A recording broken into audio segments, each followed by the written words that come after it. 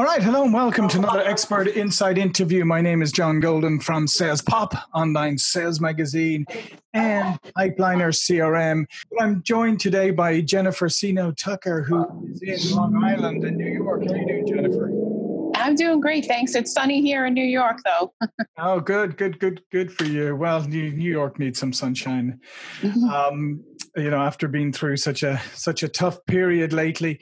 Okay, so Jennifer is involved in the real estate industry, and what we wanted to talk about today was basically how you can use systems to putting the right systems in place so you can really put your business on a path to prosperity. So Jennifer, when you talk about systems, what do you mean by it? Because systems could be actual software systems, it could be process systems. Yeah, I would say it's a little bit of both. My approach to business comes with a little bit of approach. I think my approach is more of getting my time management first. That would be one of my first systems. Getting your time management in place, I think, is important. As a single mom, I've learned to really hone in on those systems and my time management, because it's been pretty important to balance, family life along with, business as well. But the systems also can be more of an integral part of who you are as well, and bringing your personality into the system too. Yeah, so let's talk about time management for a start, because I think, everybody knows that they should manage their time better and that they should be organized, but very few people know really how to do it. And obviously, because of your situation, you've had to learn how to do this really well, so everybody gets service, so your clients get service, and let's face it, and your kids and your family also, get served properly. So, what is some of your advice about really good time management for those people who maybe aren't so good at it? It's really just a matter of block planning everything out and saying that you're going to do, this task for this time period. For me, doing something for an hour is too long. So I give my attention span just kind of goes away. So blocking out half-hour increments where I was going to prospect, where I was going to follow up on leads and deals. Giving the 30-minute window was what worked for me. Again, making that an hour, looking at it on paper became like too much and overwhelming for me. So I would say, know your personality and don't overextend your time. Like to call, leads for 2-3 hours, that just seems a little unrealistic, but someone might have the personality to do it. So match your personality with your timing. Yeah, that's a great point. It's an excellent point for people to take away, is understand who you are. Because yes, if you're somebody who works best in 30-minute increments, well, then don't set yourself 2-hour tasks, because you're probably, by the end of the 2 hours, you're probably watching ESPN at that stage or something. Exactly. But, so understanding yourself, and maybe if you're somebody who can devote an hour or two to something, but needs complete silence and to be undisturbed, then you need to make sure that the people around you understand that, and that you can organize that into your day, that it's okay to block off an hour or 2 hours and be completely undisturbed. That's realistic or feasible. So yeah, I think that's a fantastic point. I would say the other thing to add on to that is don't be afraid to reward yourself for completing the task in the 30 minutes or the 2 hours that you allowed yourself to do it. That was the reward system for me. And it was just something small. Maybe it was, a tiny piece of chocolate that I allowed myself for the afternoon, for those 30 minutes of making calls. Yeah, I think that's a great point. And I interviewed somebody a while back who did a lot of prospecting, and he said that he had 2 award systems. He had one, if he prospected that day and he was successful and he set up some meetings or whatever, he would award himself with a movie that night or something. If he did everything he possibly could that day but was unsuccessful in meeting, but he felt that he had actually done everything, then he gave himself some ice cream. I like those 2 rewards. Yeah, exactly. So time management is one factor. What is another system that part of the system that you should look at? Just the prospecting in business and in real estate itself is really important. Obviously, we're lead generators. So prospecting for me became one of my systems. And the part that I liked prospecting was really honing in on networking with other like-minded people who were also entrepreneurs and business owners, who wanted to grow and be around other successful people. The networking was really key for me. Joining your, being the rock star within your community, wherever that might be, is really important. So that system of just networking everywhere I possibly can, the chamber, networking groups, my daughter's, softball team, that kind of system is really what's going to set you on a path to prosperity as well. Yeah, and I think those are great points again, because a lot of people obviously don't like prospecting, even though they know they need to do it and it's essential to what they're doing. So I like what you're saying there about what you said about becoming a rock star. So it's not just about networking, right? But it's about providing value to other people, for people starting to see you as a trusted advisor or somebody to go to. But to do that, you obviously have to provide value to other people as well, right? Well, yeah, it's where we need to focus in on the relationship as opposed to the transaction. When we hone in on that relationship and seeing what service that we can provide others in our fields or clients in and of themselves, we're going to see the growth. And for me, it was tremendous amount of growth once I was able to let go of the money and not focus on the transaction and really focus on how I can service my clients. Yeah.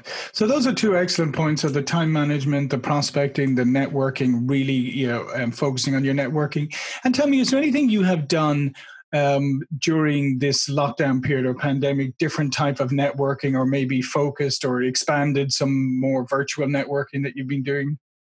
I became, we've been on lockdown. I want to say it's now about 12. We're just starting to come out of the COVID chaos, as I call it, here in New York. We're just able to start our real estate really fully. But I kept up with my networking group. We still met on a weekly basis. And I just reached out to all those old people who were in my circle, sphere of influence, and just said, how can I help you? Is there anything I can do to help you at this time? I was able to mail out postcards and just handwritten notes to past clients, let them know that I'm here. Is there anything that I can do? I didn't know if someone needed me now or later, and whether that was bringing them groceries or or helping to go get something. That was really my goal into just contacting people during these 12 weeks in the pandemic. Yeah. And I think that's a great example of the fact that although obstacles are placed in front of you, it's not an excuse to just go, oh, well, there's nothing I can do. I'm just going to wait for everything to open up. But you just get creative in how you can keep things going, how you can keep connections going. And again, it comes back to offering service and not expecting reward immediately. Trauma will make us step out of our comfort zone. And that's exactly what COVID has done for a lot of people, I think. You either stayed still and in place, or you were able to really catapult your business and take off and realize, I could still do this. I was one of those people who said, I could still do this and just turn on a Zoom call and still meet people and still do transactions, virtually. I was able to list 10 homes and put 4 on the market during these 12 weeks. So I'm pretty happy that that's happened, and pretty happy that people were able to trust me. I would say primarily of those 10, 6 of them were referrals. Wow. So the other 4. Yeah, so I mean, then that's an incredible statistic, which is fantastic. So what else? Obviously, you kept up your networking, you got creative, you kept your business flowing. What other systems are you using? Well, just like besides technology, obviously, in my book, Become a Rockstar Real Estate Agent, I talk about, choosing a social media platform. For me, it was just one. That's all I could handle. Everything else was too overwhelming.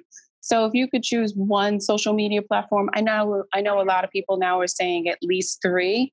I'm just not that social media friendly. It's not my major platform, but it was definitely a way for me to get listings and keep in touch with others that are out there. So social media obviously is a way for us to prospect too.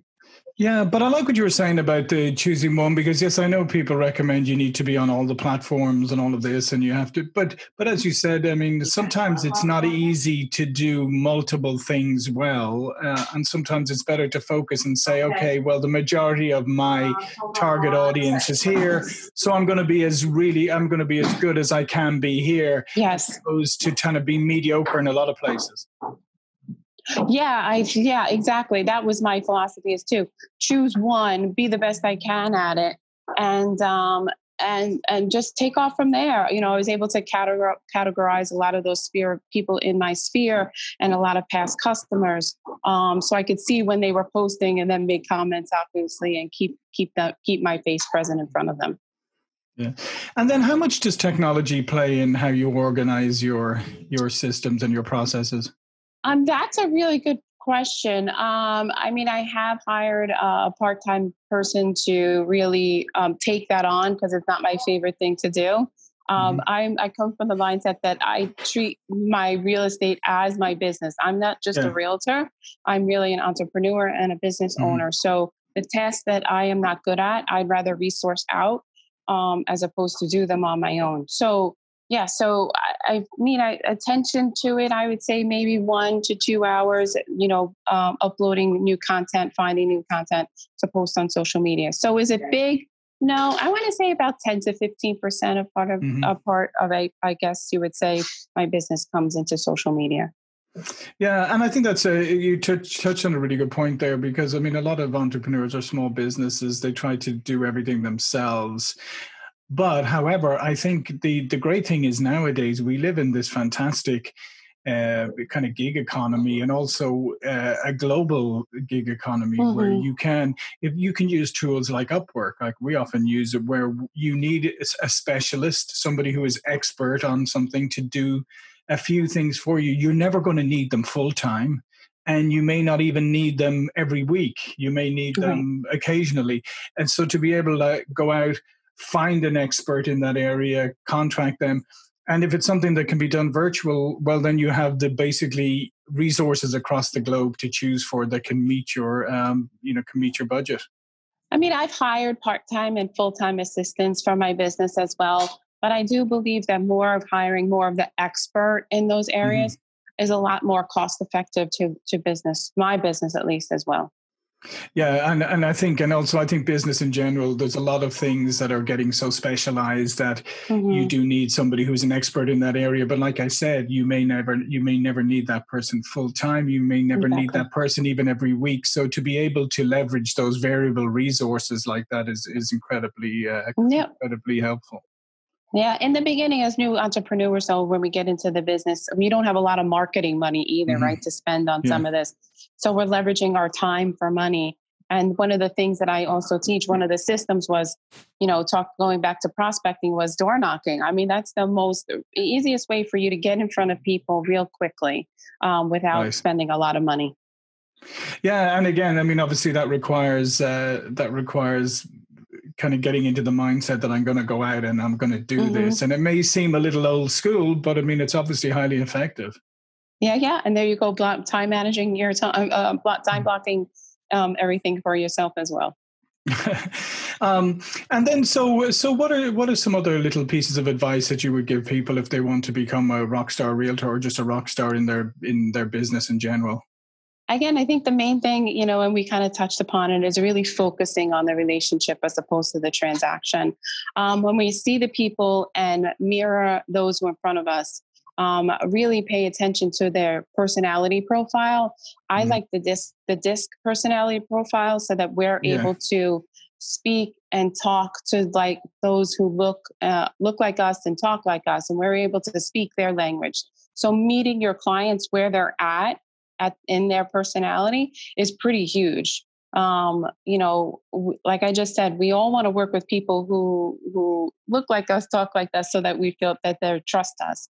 And that would be one other thing I would say. Understand the personality profiles in the DISC or some other type of personality profiling, so that you can target people who want to work with you, basically. Yeah, no, I think that's an excellent point, and I think sometimes people don't spend enough time figuring out who they are themselves before they start worrying about other people. And I think that's a great point, to know the personality types that you click with, but also to understand that different personality types need to be communicated with differently. You have people who are very relational. You have people who are very analytical. If you try to be very relational with an analytical person or very analytical with a relational person, it doesn't always work that well. Yeah, exactly right. So we're really matching, people who mostly are like us. And you bring up a good point that we get to know a lot more about ourselves and who we are. So I would say the next point would really be what that's going to help us do is discover your why as to why you're really doing what you're doing. Why did you go into real estate? Why are you going into business? What's your purpose? Yeah, and by the way, I love that you brought that up, because I've been talking about that with a lot of people recently, and it's kind of one of those obvious things that you think about. Hang on a second, that's really obvious, but a lot of people don't think about it in terms of, yes, why am I doing what I'm doing? I mean, if you ask most people and say, why are you doing what you're doing? Well, they'll say, oh, well, it's a good job, it pays well, it's got good benefits. But you say, but that's not enough. Why? Yeah, Why? money is always a byproduct of why we do what we do. It's never our true why. I mean, it really comes from a source deep inside of us. Yeah, and if you never discover that, then then you will kind of drift a little bit. But also, when the going gets tough, you won't have anything to draw on in terms of really what's inside you wanting to do this. And if you and the other part is, maybe you discover you don't want to do this, which is just equally valuable. Exactly. And there's no, right or wrong why, I don't think. I think it's very individualized to each person too. So yeah. And that's why I was just saying, to figure out why you're doing what you're doing, figure out where you're headed towards and what your goals are for what you're doing. And I think then you start to get a lot more clarity. Yeah, for me, it was I joined a YouTube group with John and Missy Butcher, and there's a life book class, and it really talked about the 12 different areas of your life, which to me are summed up in 3 specific areas, more of a emotional, spiritual, and physical realm of who you are, which is why in my book, I really talk about this holistic approach to business, treating your mind, body, and soul in order for your business to grow. So the discovering of the why and who you are and why you do what you do really leads you to a life of fulfillment and happiness. Yeah, no, I couldn't agree more. And I think that if there's one thing that's come out of this crisis, is hopefully it's given people a little more time to think about their lives holistically, as opposed to just be on that, just on that track and running as fast as they can. So hopefully people have had an opportunity and have realized that, maybe there are different ways of configuring your lives. Maybe there are different things you want to do. Maybe there's different approaches. Maybe you want to fine tune some things. Yeah, exactly. And I'm sure you're going to find out where some of those smaller rewards might be as well, or even bigger ones, vacations, or, playing an instrument, something like that as well. Yeah, absolutely. Listen, Jennifer, this has been fantastic. All of Jennifer's information will be in her contributor bio below this video. But before we go, please do tell people a little bit more about yourself, what you do, and how they can learn more. Oh, sure. Well, thanks again for having me on, I guess. I really appreciate it. Would love to give all of your audience a free download of my book at rockstaragenttraining.com. If you go to that website, they can download the book for free. But, I'm just looking to take this real estate game to a whole nother level as I'm beginning to invest in other properties. And if you're starting on day 1 or you're on day 101, there's always business to be made, because closings are going to happen every day. So just keep moving forward. Yeah, no, absolutely. And I've seen it even around here. I've seen this even during this period, the area that I go for running on, I've seen houses be listed and sold all during this period. So yeah, absolutely. Awesome. Yeah. All right. Listen, thank you very much, Jennifer. My name is John Golden, SalesPOP Online Sales Magazine, Pipeliner CRM. See you all for another expert interview really soon. Thank you.